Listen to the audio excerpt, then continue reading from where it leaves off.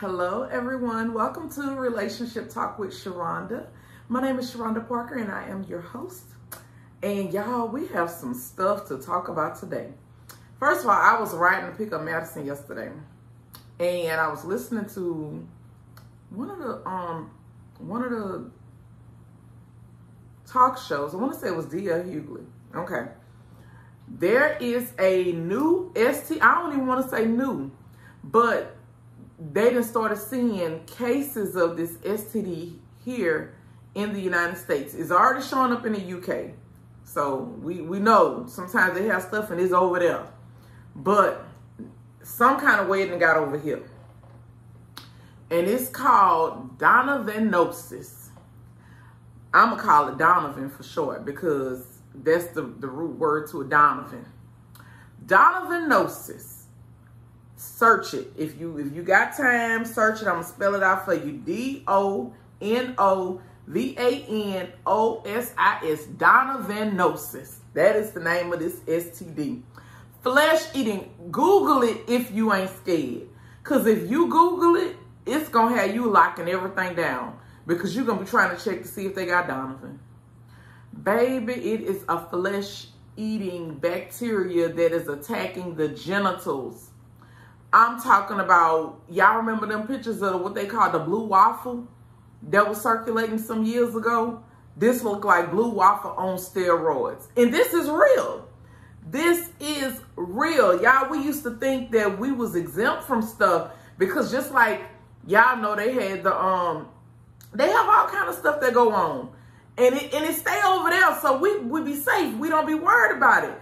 But this COVID got me concerned because my thing is the same way that COVID came over here, Donovan can bring his ass over here too.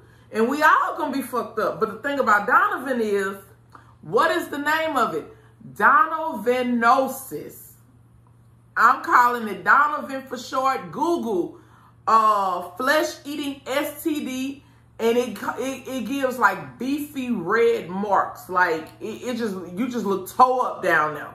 Okay.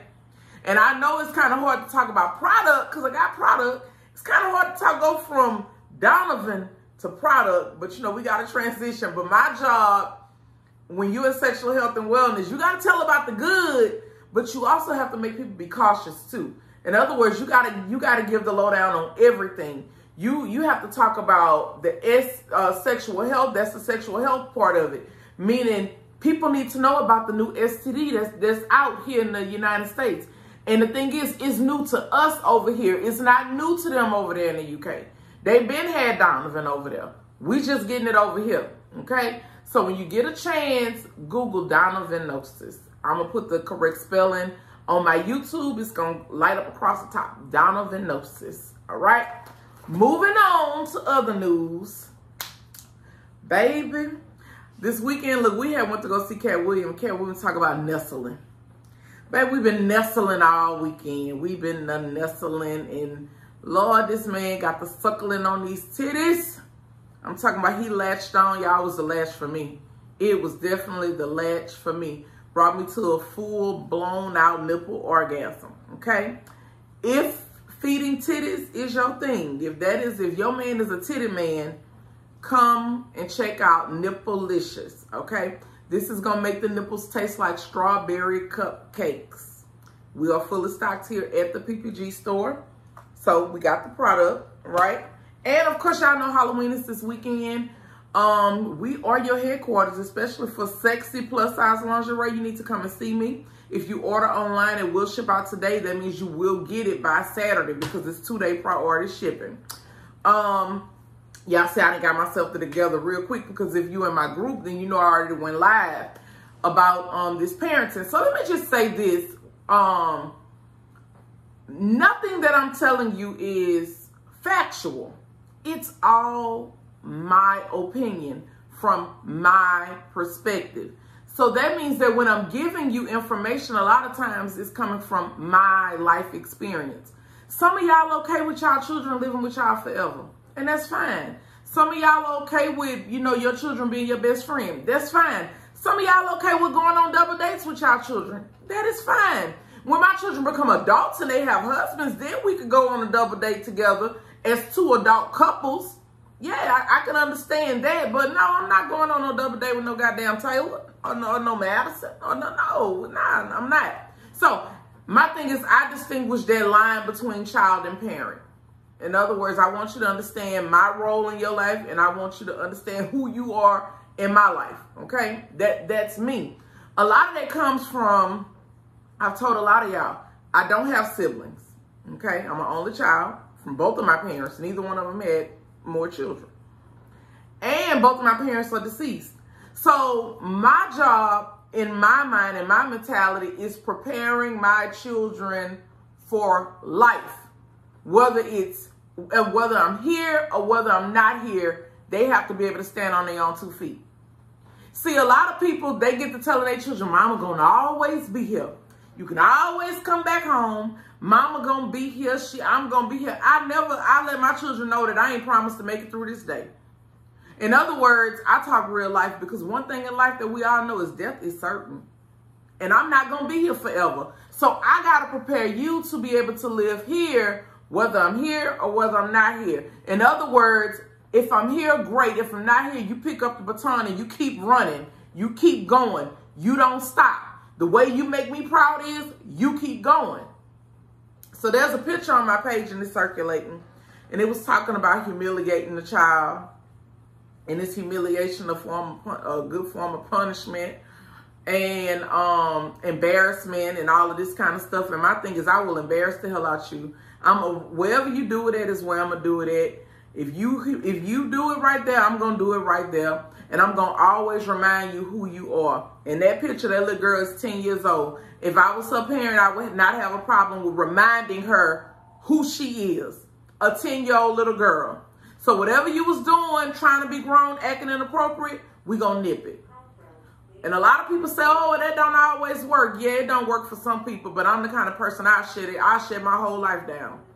Meaning that I will have us on a fucking budget plan so much that we won't even have no fucking cocks. We'll have internet. We won't even have no fucking cable. In other words, we won't have no luxuries around here. You cut up, we ain't got to have no luxuries around here at all. In other words, because I go out here and I work for luxury. I go work for the extra. In other words, the shit that I pay for, we ain't about to be on the side of the road if it don't get paid. We ain't about to be on the side of the road, meaning that I will shut every fucking thing down and sit right here and look at you and homeschool you and be all up into you. If that's gonna save you, if it's gonna keep you from the streets raising you, then that's what I'm gonna do. In other words, I'm gonna be a whole living sacrifice. You ever heard people talk about a living sacrifice? I would be a living sacrifice, meaning that I would become so selfless. Meaning I wouldn't care. I'll go natural. I'll pull this shit back in the plate. I ain't got to have no luxuries in life.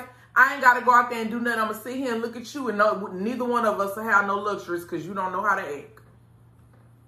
But a lot of people not willing to go to those kind of extremes when it come down to parenting. But I'm one of them parents that I go to them kind of extremes. I had a parent that came and sat in the fucking classroom with me. The woman sent a note home and said that I was talking too much. And you know what my mama said? Oh, you talking too much in class? Oh, okay. I got up and got ready for school, and I looked up, Claudette was getting ready for school too. I was like, well, what the hell is she doing? Girl, by the time I'm at school, Claudette was at the school, had got her visitor's pass, had her sticker stuck to her shirt and everything. And I was just looking like, what is she doing? My mama went to every fucking class with me, sat right there, and was like, I want to see if you're going to talk in this bitch today. I want you to open up your fucking mouth and talk in this bitch today, because I'm liable to throw the fucking desk up in this bitch. That's the kind of mama I had. Who went to every class with me, who sat down next to me in lunch to let me know, yeah, some people may look at it as something small as you running your mouth in class, but what you don't understand is you running your mouth in class is distracting the whole fucking class. And if you're distracting the class, that means your ass can't learn either. So if you can't shut the fuck up, I'm going to sit right here and make sure you shut the fuck up. And if I got to come here tomorrow, I'm going to do that too. A lot of parents, not like them kind of old school parents that I had. Yeah. My auntie worked at the prison. My cousin wanted to get with the wrong crowd and wanted to act a fool. She took all his polos, all his jabots, all his Jordans. She stripped his closet, everything, and put inmate clothes in there. And you know what he wore to Baker Middle? Inmate clothes. Because she let him know that if you don't get your shit together, this is what you're going to be wearing every day. This going to be your attire every day. A polo, a jabot, a Jordan won't be a part of your attire if you can't get yourself together. When my auntie retired at her graduation, at her retirement dinner, my cousin, which is, okay, so my mom is a twin. Now, my mama twin is the one that took her son clothes away. When my cousin did the speech at his mama retirement, he thanked her for that. He brought that moment back up. He said that was the moment that changed his life. At that point, he knew that she was so serious about him. She was, in other words, she wasn't willing to lose him to no streets. I will strip you of everything. And the thing is, parents, is we have this thing is, oh, they need their cell phone. Oh, they need that. They don't need that shit. No, they don't. No, they don't. When I was growing up, we asked mommy for a beeper. Mommy said, baby, do you work anywhere? We was like, no, ma'am. She said, baby, do you sell drugs? We was like, no, ma'am. She said, what you need a beeper for? What you need it for? Because everybody else got one. She said, you ain't common. Meaning, you don't get what everybody else get. That's common shit. You don't get that. No. You know what we said? Mommy, we want to get goals in our mouth for Christmas because this one, everybody was getting 2 slugs on the side. Y'all remember that? When everybody was going, they come back from Christmas, 4 goals across the top. Or either 2 goals on the side. And we was like, oh, we want to get slugged up for Christmas. We want goals. Mommy said, y'all not getting no damn gold teeth. What the hell y'all going with that country shit in y'all mouth? Y'all ain't getting no damn gold teeth. And we didn't get no gold teeth. And when we got old enough to get gold teeth, guess what? We still didn't get gold teeth. And it ain't no knock to the people who got gold teeth. But she raised us a certain type of way. And she said, I got to give you something to look forward to. If that's what you want when you grown, you go get it when you grown. But you're not getting it while you're a child. And we don't have that distinction no more with our children. Our children walking around looking like us. They walking around with the bundles and the wigs and the this. They looking like us. There's no distinction between us anymore. I remember a point in time where there was a distinction where you knew who the mama was and you knew who the child was. But today we all look alike. My children tell me all the time, Mama, you dressed, you be extra. You just say, yeah, I'm supposed to be because I'm your mama. So that means I step different than you step. Yeah. Yeah, I look different than you. When I show up, they know I'm your mama. They can look at me and tell you your mama grown. And they can look at you and tell that you a child. And this ain't telling nobody how to raise their children. This video is just about, don't be afraid to break their ass down. Don't be afraid to snatch that motherfucking sewing up out their head. Don't be afraid to throw all them fucking eyebrow pencils away. Don't be afraid to break their ass down and remind them who the fuck they are and remind them how old they are. Yeah, don't be afraid. You they mama. You they daddy. They can't have that shit unless you go out there and buy it. So if at any point in time they get to messing up, don't be afraid to snatch all of that shit. When I went live in my group, I told them I'll take all the motherfucking light bulbs out the ceiling. You won't even use my lights. I ain't afraid to take shit from you because I'm that kind of parent. Because I got one interest, and that is seeing you get from glory to glory to glory. Correction is love. I parent from a place of love, meaning that I know that I'm doing this because I love you. I love you so much. So I'm willing to strip you from all of that shit to make you check, to get your head in order. If I tell you your punishment a week, don't come asking me about it ending early. Because we done already gave you the time frame. Do your week. Do it humbly. Humble your fucking self. Do it. But today, we on this, oh no, I can't disconnect their line. They need their phone. I can't take this here. I can't do that there. Oh no. Baby Claudette used to take the whole fucking phone. I'm talking about phone cord, everything. This one phone cord used to plug in the wall. She take all that shit. She completely disconnected. Can't nobody call none of us for a whole week. They can't nobody call her either. Like, I had that kind of parent, y'all. Like, I had that kind of parent who she ain't give a fuck if it fucked up her good time. Like, in other words, shit, I ain't got to talk on the phone either. One that bitch won't ring. You forget what a phone ring sound like up in here fucking with me. Yeah. We got to get back to it because this new age, new way the parents are doing shit, that shit ain't working. These children killing each other up. They don't care about nothing. They don't cherish nothing. They don't respect nothing. They don't reverence nothing because we ain't putting nothing in them. Yeah. So I did this here. Now this is the real life portion of the video. And I had a lot of people that was, you know, in disagreement. And the thing is, this ain't about you agreeing or disagreeing with me. This is just my perspective. Okay? It's just my perspective. That's it. My perspective. This is the way I do shit. See, I'm the kind of person, if you ever talk to my children, they will tell you, she don't whoop us. She don't whoop us. I ain't got to whoop on no children. What I'm whooping on children for? I'm up here. I'm here. Meaning, when you pull out my driveway, if you think you're going to detour and not go to school, I'm here. I'm here.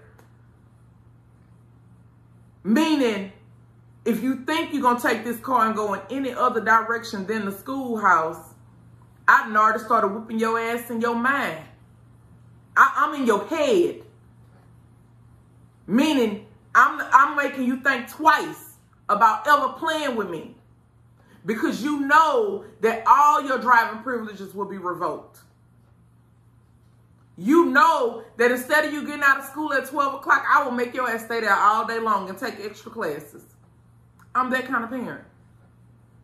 Yeah. And I will put your ass on a school bus and stand at the bus stop and watch you get on. And be the made it to your school to make sure you get off that motherfucker. Like, I'm that kind of parent. Like, I'm an extreme type of parent. Yeah, I'm extreme. So when I tell you I do shit with the spirit of excellence, it's done with the spirit of excellence. Meaning that I ain't cutting no slack on nothing. And you better believe if I'm dedicated to seeing you get from glory to glory to glory, oh, baby, you better believe I'm going to be dedicated. See, that's when I'm about to end this live. My grandmother, she used to have about 20 children in our house. But we had family that lived upstate. And see, when they children used to get out of hand upstate, they used to send their children down south to Mommy. Mommy was like a Medea, like the Tyler Perry Medea. You get out of line, you gotta go finish our school down south with Mommy.